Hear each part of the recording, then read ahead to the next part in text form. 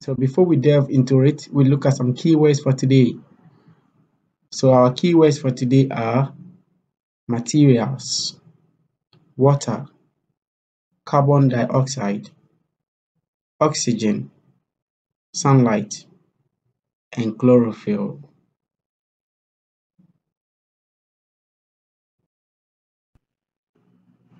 In our previous lesson, we learned that air is a mixture of gases.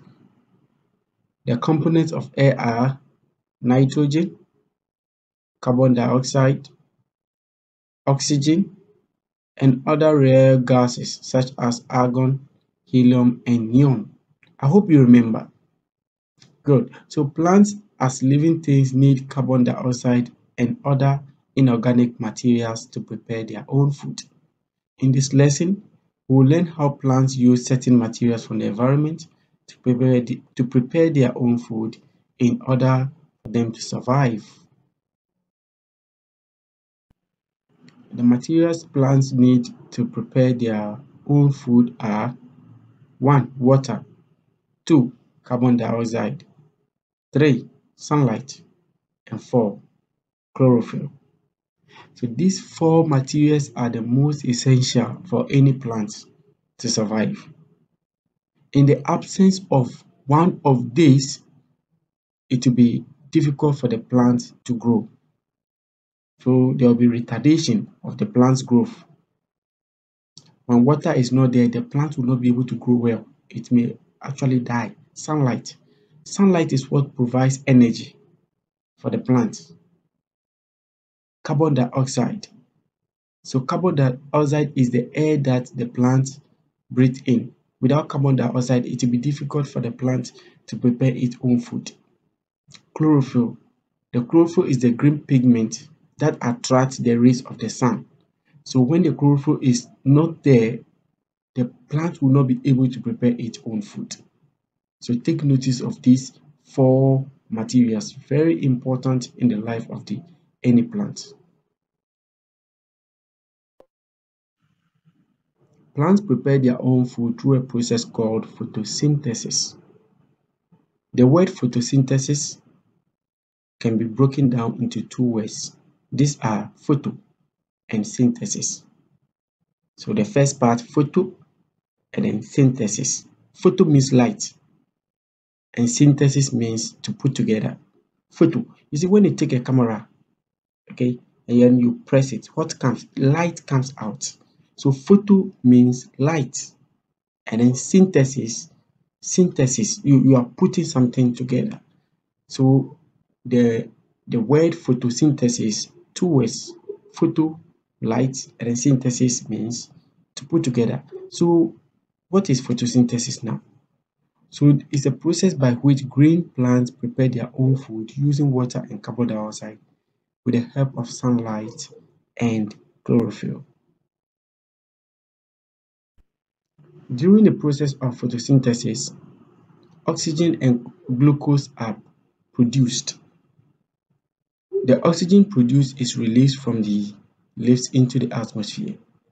The glucose produced is the prepared food for the plants. Part of the food, that is glucose, provides energy for the growth of the plant. The remaining glucose is stored in the leaves and the roots, which is later used by the plants. We can represent the process of photosynthesis by a simple equation. So this is the equation of photosynthesis. Carbon dioxide plus water in the presence of sunlight and chlorophyll will give us sugar, that is glucose, plus oxygen. And we establish that the byproduct, that is the food that we gain, a plant gain after photosynthesis, is glucose. And then they release oxygen into the atmosphere. That is why humans breathe in oxygen from plants and they take carbon dioxide from us. So the equation is again carbon dioxide plus water in the presence of sunlight and chlorophyll will give us glucose, that is sugar, and oxygen. Please take notice of this. Alright, so let's look at some functions of the materials needed by plants. their functions, what they do, how do they help the plants. So carbon dioxide is one.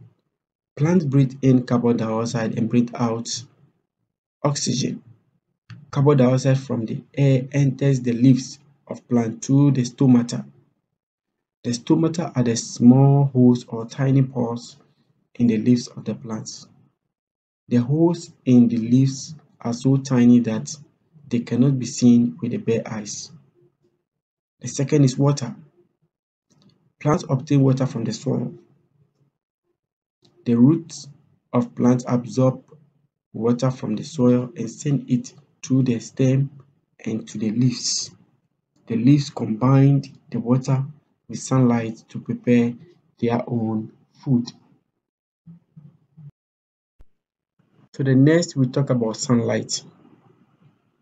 Light from the sun is also known as sunlight. Sunlight provides energy that plants need to make their own food. The chlorophyll in the plant leaves absorbs energy from the sunlight and sends it to other parts of the plants. Chlorophyll. Chlorophyll. Now on this note, I would like you to go on a nature walk, pluck a fresh green leaf of a plant and squeeze it. You can actually get a plant in your house. Yes, you can just pluck a leaf and then you squeeze it. What do you see? The green pigment or green liquid you see in the leaf when you squeeze it is called chlorophyll. Photosynthesis can only take place when there is presence of chlorophyll in the leaves of plants. Chlorophyll absorbs the sun's energy. It is this energy that helps plants to prepare their own food using simple inorganic materials like carbon dioxide and water.